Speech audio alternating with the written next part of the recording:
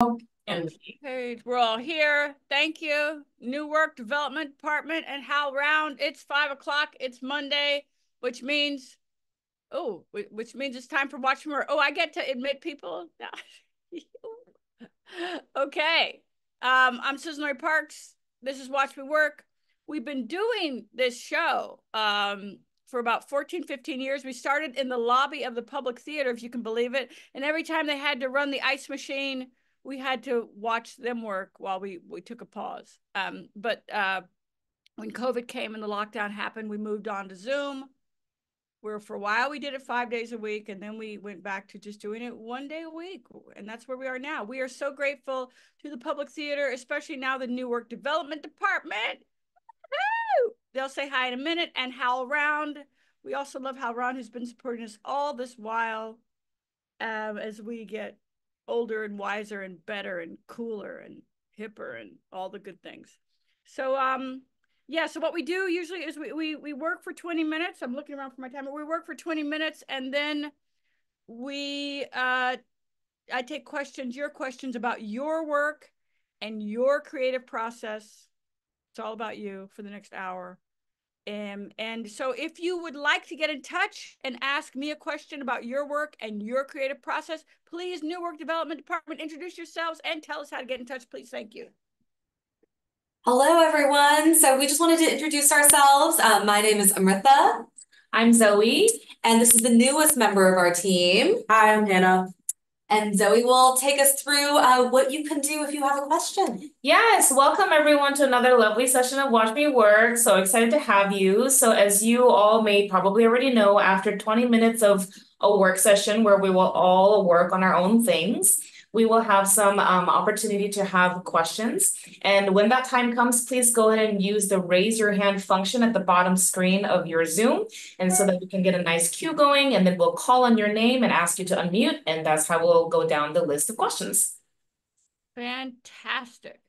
Fantastic. Couple other things. I forgot to say, while we have lots of time to talk with you about your work and your creative process, we don't have the time for you to actually read or present your work or show your watercolors or show us your architectural designs, anything like that. But we'd love to talk about process, because that's something we can all, regardless of our what we're working on, you know, what stage we're at, we can all kind of have a buy-in, not a buy-in, it's free. We can all have an entry point to it. That's one thing. And secondly, I brought a prop. You know, it's this. So I just this bell. I went to my mom's house recently, and that was my grandmother's bell. She was a school teacher, so I'm just ringing that today because you know it's fun. Here we go. We're back with this timer. We got 20 minutes. Boom.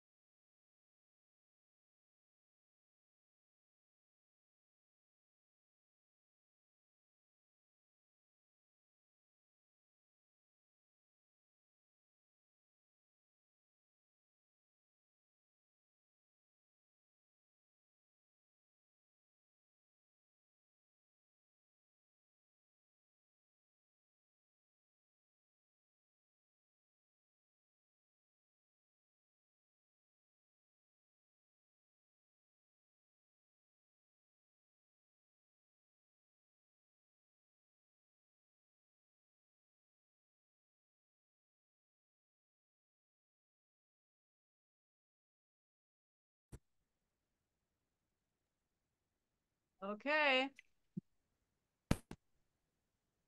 Sounds like 20 minutes to me. We will now take questions about your work and your creative process. Anybody got anything? Yeah, and just a friendly reminder to please use the raise your hand function to ask your question, and we'll get a nice queue going. Thank you, Zoe, for keeping us together. And I'm Ritha too, keeping us together.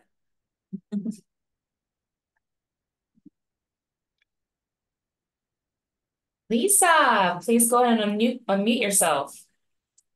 Hey, Lisa. Hey, how are you? I'm well. Good to see you. Good. Well, once again, you said something in the last session that I've been thinking about all week. Uh-oh. Yeah, so I want to ask you about it. And it was just a casual mention, but I'm wondering about this. You said that you work on several projects at the same time, which is something that I like to do as well, both from a creative point of view and also a logistical point of view. Because there's some deadlines and some not. But I'm very curious. I'm wondering if there's some more organized way of jumping from project to project than what I'm doing, which is mostly just like, okay, is there a deadline? Yes or no? Okay, what seems most interesting today?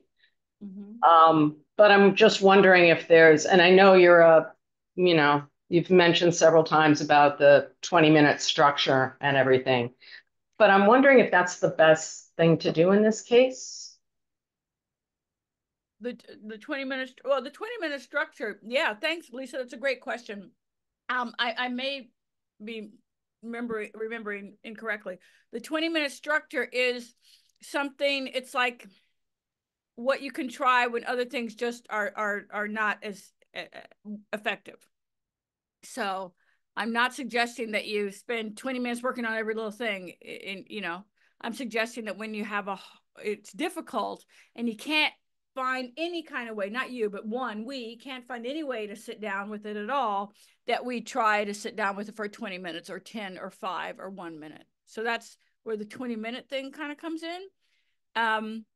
So when you have many wonderful projects that you're interested in working on, and you look at them every morning, you get up and you say to yourself, what looks most interesting?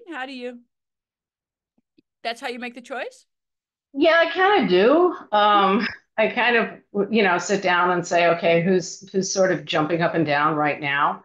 Unless there's a deadline, of course, and then that obviously, But sometimes I feel like it's a little too easy to keep pushing like the harder stuff to the back of the queue. Right. And it's easier to do the stuff where it's like, oh, okay, well, I'll just research 18th century Revolutionary War America for a while. Wow, that sounds like fun. Yeah. Well, I mean, there are days when you do want to do what's, the easier thing and the pleasant thing. You know what I mean? There are days when you do deserve a treat. So you don't always have to be like, oh my God, I'm going to do the hardest thing all the time. But if you do, and maybe you do, maybe you don't, find yourself not getting to those things that are on the back burner. So there's a funny shadow. You're not getting to the things that are on the back burner. You consistently push them back so much that maybe you miss a deadline. It doesn't sound like you do, though. Are you missing deadlines? No, I don't miss deadlines. Okay, I think you're free, my sister. You can work on what you want. Lisa, if you're not missing deadlines, right? Then if you want to wake up in the morning and do research on fill in the blank because it gives you joy, then you're allowed to do that. If you're not missing a deadline, then does it really matter what you work on? Other than sometimes I think it takes a little discipline to, well, we've already talked about the rewriting versus the generative aspects of writing. How easy it is I find the rewrites to be more challenging than just making up stuff.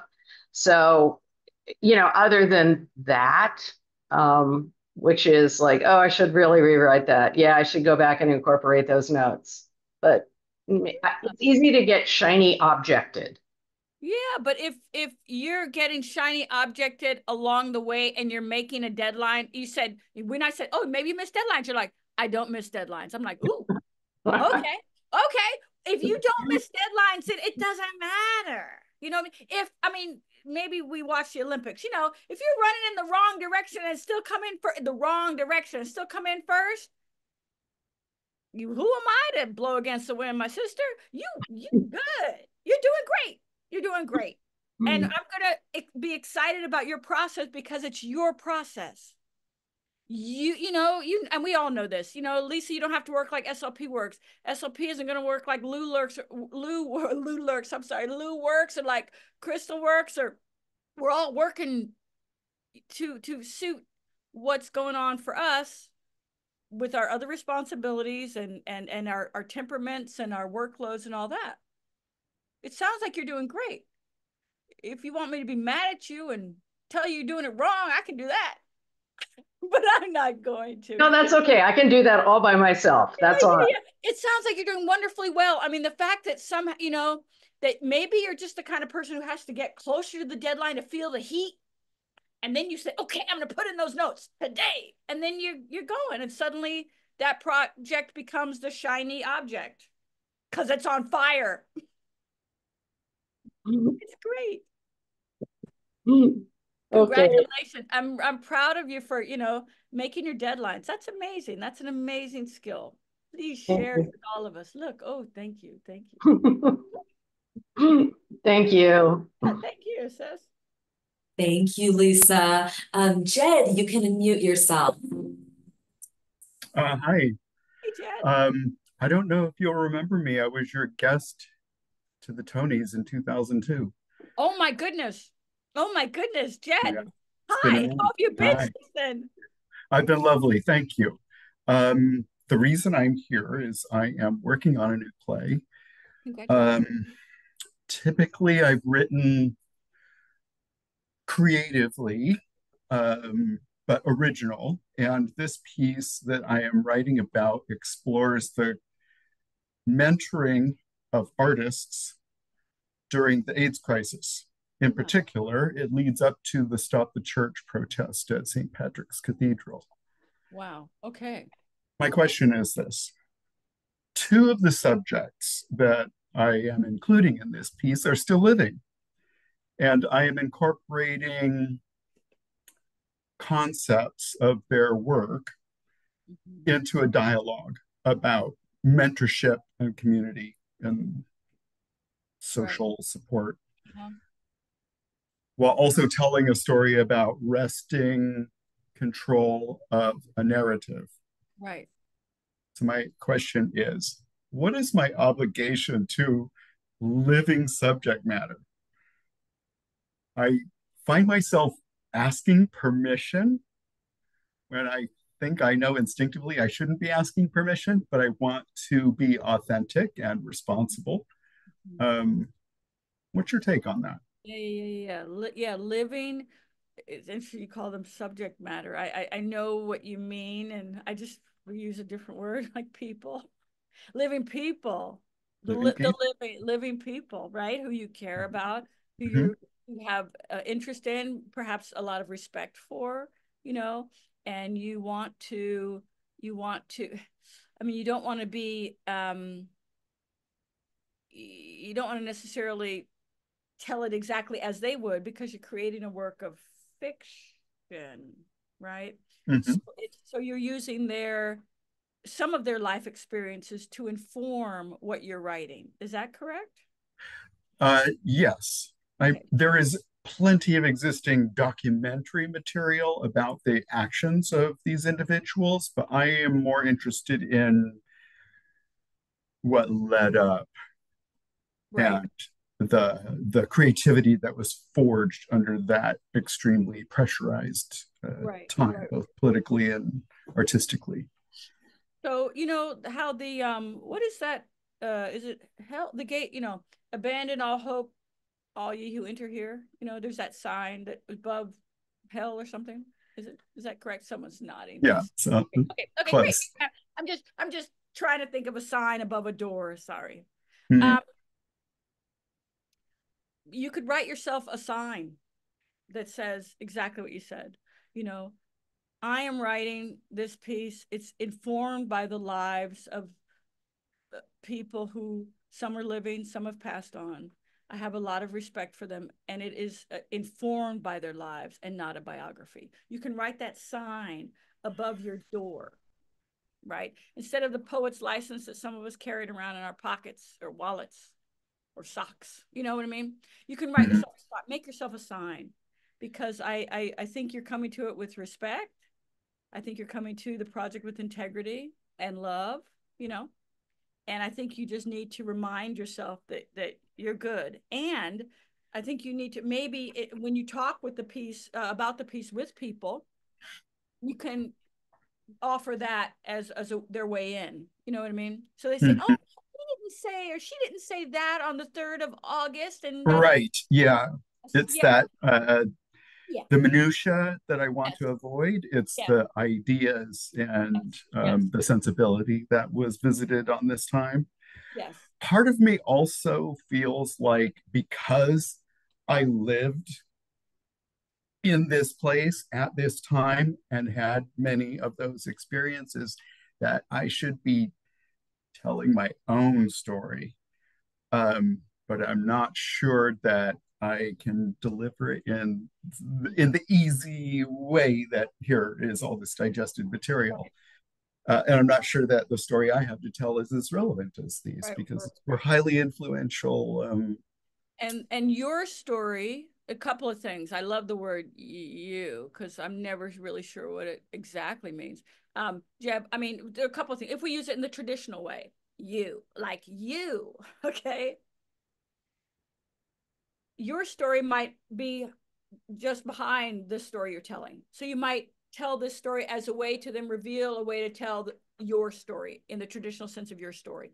And in the broadest sense of you, you know, this is your story, Jed, this is your story. You understand? Even So, if I'm telling it from someone else's point of view. um, and that's what I'm saying. It depends. It depends on your worldview and how you see yourself. You know, a lot of people ask me, "How can you write that? That doesn't look like you to me." You know, and I'm like, "Well, it looks like me to me because you don't. You're defining me in a very limited, traditional way, and I define myself in a very different way." So, if you feel it and if you're coming to it with authenticity and love, it's, you know, part of your story. Every story that connects with you and you feel compelled to sing is, I think, is part of your story. That's why you're singing it. Okay. Well, I am So, called to tell this story. Thank you're you. called to tell the story, sure. And you may have you may have other ways to tell it. Once you tell this way, then maybe there's another way that's a little closer to home, as they say. You know. But you have the right, I suppose, the right, the license. Yeah, make Hmm. yourself a sign. You know, Okay. it sounds like you're I totally appreciate on the that. right track. Yeah, thank you. What a great Thank question. you. Thank you, Jed. Are there any other questions? Anyone who wants to raise their hand?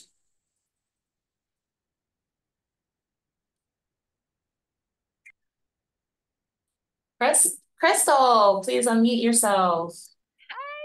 Hi. Hi, how are you? My baby's in college now, so Oh, it's congratulations. been, thank you. It's been a little bit emotional. Congratulations. Where are they So, going? Are they far away or? my daughter's in Howard in DC. We've heard of Howard. Yeah, I just heard of All right. it. So she's Congratulations. she is she's doing great, but I'm missing her a lot. Yeah, yeah, yeah, yeah, yeah. And then my son is going to be a senior, so I have to do it all over again Oh my with goodness. him. So, Wow. Wow. Wow. um, but I had a question.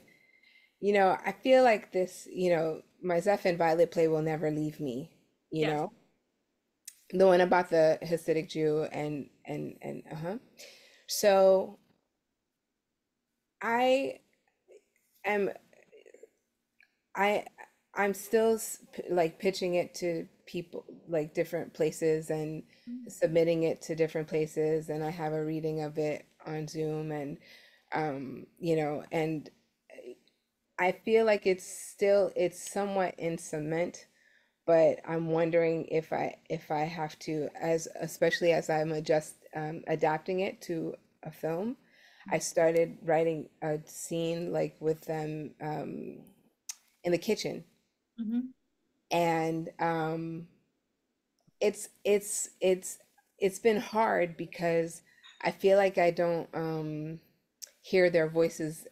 I feel like I may have said this before, but like I don't hear their voices in the way I did when I first started writing this.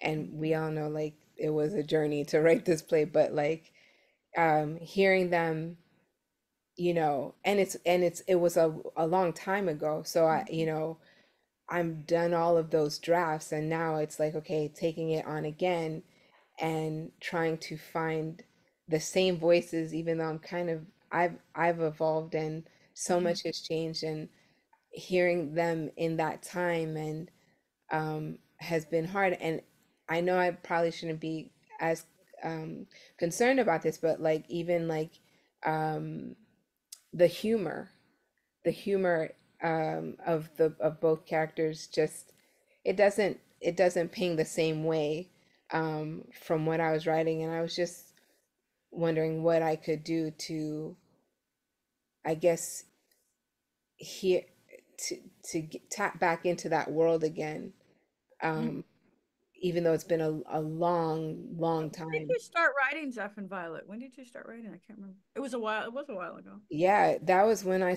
first started coming to Watch Me Work, which was probably about 10, 11 years ago. Mm-hmm. Mm-hmm. And your son was, who's now about to be a senior in high school. How old is he? Oh my gosh, how old is he now? He's 17. I Mm-hmm. think he was like So, six or seven. his voice is probably something like this, right? Yes. He doesn't sound the same, I'm guessing. No. Same person though, right? Yeah. Sound of Oh. his voice is, yeah. I know. I led you. You're so good. You're so kind to me. You just let me lead you right into that. You know what I'm saying, right? Same Yeah. character, different voice. He sounds different, different things, and characters grow too. Even though they're like you say set in cement, they're not. They only look like that when we're looking at them, it's just so we don't worry.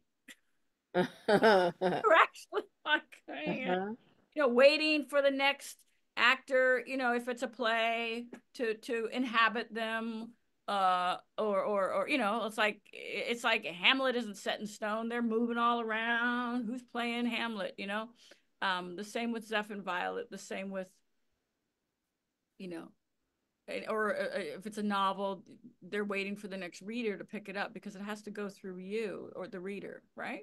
Hmm.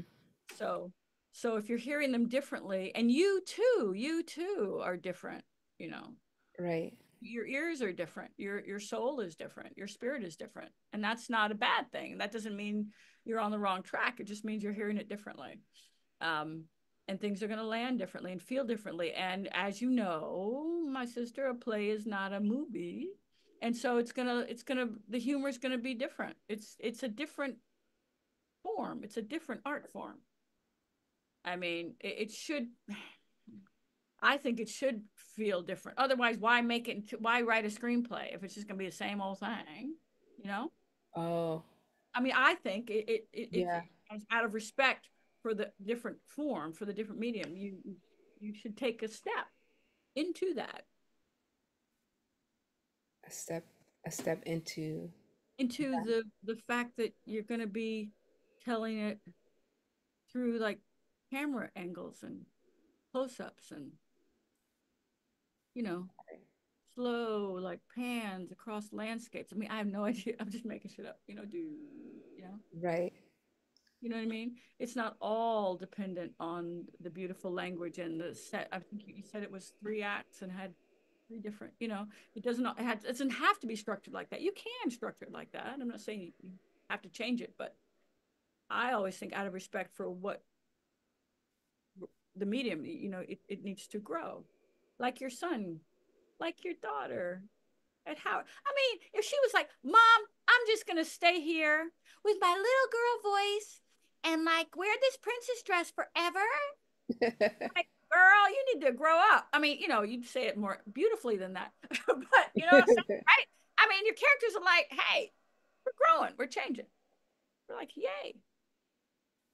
And so I guess just go with the flow of the change and the evolution of that. Yeah, because they're still yours. They're still you. They still love you. They still show up for you. They'll still come home for the holidays. They'll still ask for money. Your characters are still going to ask you for money. Come on, help. This thing. You know what I'm saying? They're going to always be asking you for like, and when it gets made into a film and you do a talk back or people are still going to ask for but they're always going to be like leaning on you a little bit. That's okay. Okay. Okay. Okay. I can work with that. Yeah. And have fun. Have fun. Look, it's a kitchen. Did you have a kitchen scene in the original play? Mm-mm. Yeah. Well, yay! Kitchen scene. Hooray! No. Well, because the whole premise was like it being out in one setting, one room, the whole play in one room. It could have been a kitchen. I didn't know. Oh. Yeah, I didn't know. But yeah, so now you're changing it up, right? Yeah, cool. That's cool. Yeah. Okay. Cool. Okay. Yay. Thank you. Now you can have fun. That's the idea. Let's just make it fun. Fun writing that down Laugh too. a lot. It's not that we're, denying the reality of the task at hand. Let's just have, let's just embrace our power and our joy. Yeah. Cool. Thank you. Thank you, Crystal.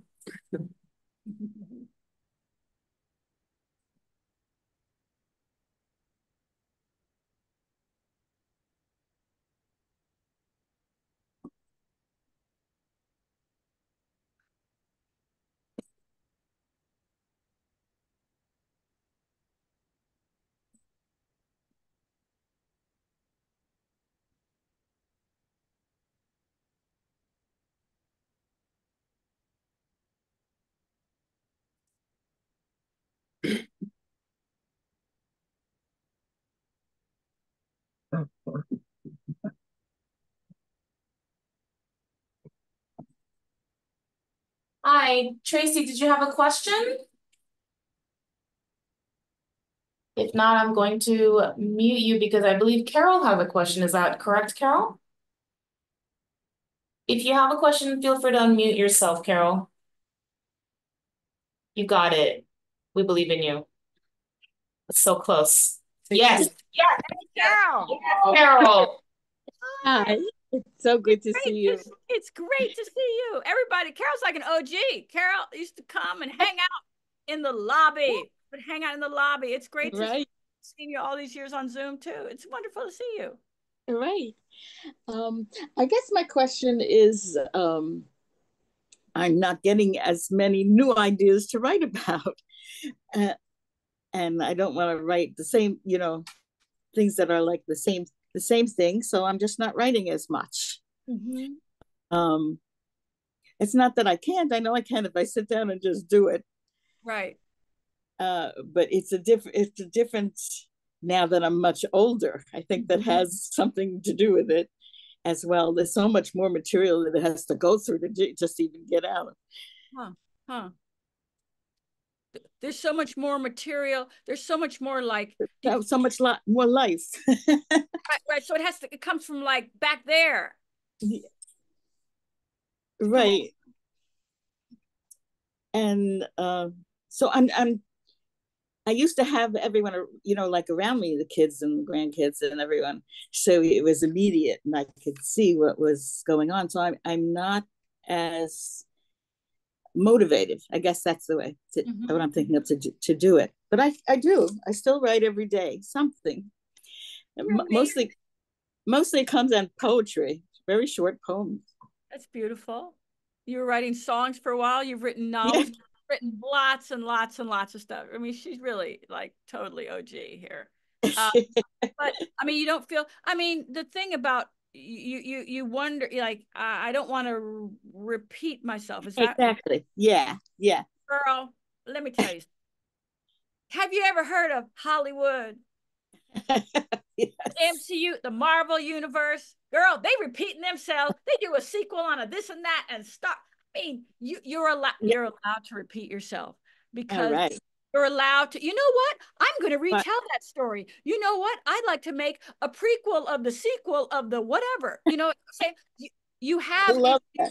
Yeah, you got a multiverse in you, girlfriend. Go ahead, write the story about the friend in the last book you wrote who didn't get her own story. Uh-huh. A spin-off of the spin-off. All those worlds you've been building for all these years. Uh-huh. Your novels and your short stories. You've written books also for kids or for young adults, you know, right? Teens. Exactly. All those people, you have worlds that you've created. You can pick any, you can just like close your eyes and point in one of your books. And that'll be a character that's waiting for you to, she's like, I've been waiting for my own story. Well, she might not talk about that, but she might finally, Carol, you're going to write a story. You've got so many characters waiting for you. Oh, that is so helpful. It's just for you. It's so true, girl. Right? And you don't, I mean, while maybe the reasons why you're writing might change, or the environment, you know, around you again might change. We're going through changes, you know, people are going to school, kids are moving to college, whatever, you know, and their voices. How about great grandkids? Yes, I know. And how are your great grandkids? I know, it's amazing. I can't believe it. They're all far away. They're all my Zoom children. But that's fantastic, though. And you know, Durham is now, you know, taller than me. So yeah, I'll bring him on one day when he. Oh, I'd love to see him. He's huge. You look great. It's so good to see you. Thank you. Well, you know, this Zoom thing is love Zoom. We don't have to listen to the people making lobby. Yeah. But just know that while the situation around you might change, of course, like the seasons, whatever, but you're still you. You know, you have all those characters who have been with you for years, and they're just waiting to be one of the main characters. Okay, good idea. Yes, ma'am. and ask more questions. Talk to us more. I see you always on week to week, but you never say anything. So.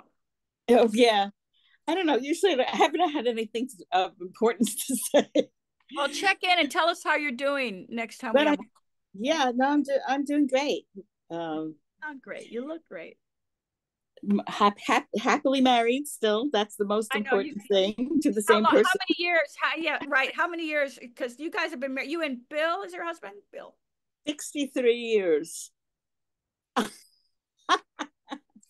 know. Look at Crystal. Yes. I know, right? And we're still growing up. It was from high school till old age. I know. Well, what can we? I know, married. Yeah, I'm very, very pleased with that. So I have no complaint. Really have no complaints. I feel very, very lucky. We just hope for good health. And you have good health, and you will have good health. Yeah, so far so good. And you look wonderful. It's just so good to see you and talk to you. Oh my gosh. Likewise. And the program is just so wonderful just to connect again. I'm so glad you're still doing it. Oh yeah, it's great, and I really appreciate how the Public Theater and HowlRound have been supporting us all these years. Where you know, isn't that great? And made it possible that we could just continue, and all the new people we meet, and we're all helping each other, which is so cool. So. And are you doing stuff in person there or no? Yeah, it's much better to do this, safer. Yeah. Thank you, Carol. I love you. Take care and all the best. You too. You too. To all of you out there. Thank you, Carol. We have time for one more question if anyone has a question they are eager to share before 6 o'clock. Timothy, thank you. Feel free to unmute yourself. Thanks. I don't have a question per se, but I was badly blocked the other day, and I found a quote from you, SLP, from a year ago from this thing, which, if it's okay, I thought I would read back because it was really helpful. Sure, if I say Yeah. I said that, I don't know. Go ahead, Timothy. Sure. If you write a shitty draft, you are giving yourself the chance to make it better. If you never write the draft, you never have the chance. Take the chance, make the choice, do the work. Yeah. See, I love hearing that because that can help me today. Yeah, right, right. Thank you, Timothy. Take the chance, do the It's a work. great quote, man. It helps a lot. And how is your process today? I'm doing all right. Yeah. I'm doing all right. Yeah, I found a thing, it's basically a to-do list program, but Cool. they have a writing app in it, and it tells you to write. It puts on your to-do list every day to write 750 words, and so I've been doing that. Now, they're not all good words. They're not all super relevant words, but it does get me typing every day. So that's worked out pretty well. So, Good. things are moving forward That's really good. with a little help from my friends. I love that. I love that. Yeah. It feels like you're embracing what I call the practice of practice. We all have these ideas like it should feel like such and such, or like Carol, you've been married for 63 years. Some of us, who haven't been married that long, we feel, oh, love, marriage, and it should feel like this. And when it doesn't feel like this, then we think, uh-oh, it must be wrong, right? We got to change up. And I think, Timothy, what you're realizing is you're embracing the practice of the practice. This is how it feels. Sometimes it feels great. Sometimes you're inspired. Sometimes you're not inspired. And sometimes I found like you have to shovel through 500 words of crap to finally, and then you suddenly hit like, but you really don't feel like doing the first part. But you fight your way through it, and then all of a sudden, like something hits you. Right. So it's weird. I mean, we ask ourselves, why can't it just be like, just get to the Holy Grail, like every day you wake up, there it is, and who knows? I think because there's something about the work that is significant in its own right. Yeah, I found that. Yeah, you're demonstrating your devotion. Yeah, it's like you're showing the work. It's important to you, and then therefore it'll show up for you. Right. So. It's a beautiful thing. That's really great. I mean, I always think like we have to want what we want enough to do the work to get it. Many of us say, oh, I want to be a this or I want to have a that, but we're not willing or to do the work necessary to achieve that. Wonder why we don't achieve it. Well, we got to be willing to, like you did, Timothy, write those 750 words every day. Yeah. Come on and ask a question and say, what do I do now that I've written lots and lots and lots and I don't know what to do right now? Do the work necessary to get what you want. And that's part of being on the path, Definitely. So anyway, I thank you for that quote. You reminded me of it. It's helped it's helped me out of a few jams. So jam. Jam. Yeah. You go for some jam. Or honey.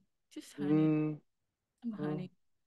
Be kind to yourselves, people. We who work hard and show up for ourselves and others and our neighbors and our kids and be kind to yourselves. Sometimes we forget that. We gotta do things, But just you all showing up here, it's just an opportunity for us to remind ourselves how wonderful we are and how much we have to offer and how the world needs us so much, you know, really, really does. And how we need each other, you know. So anyway.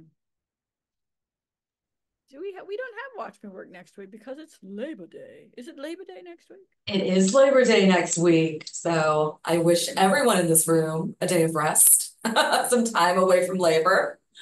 And we do come back on the following Monday, September 9th. Fantastic. Yay, I'm going to ring this bell again because it's just fun. My grandmother, who is from Texas, would ring that bell and her students would come running in from recess or whatever back in the days, a long time ago. Anyway, we love you all and have a great couple of weeks. And we'll see you back here. So much love to everyone. Bye.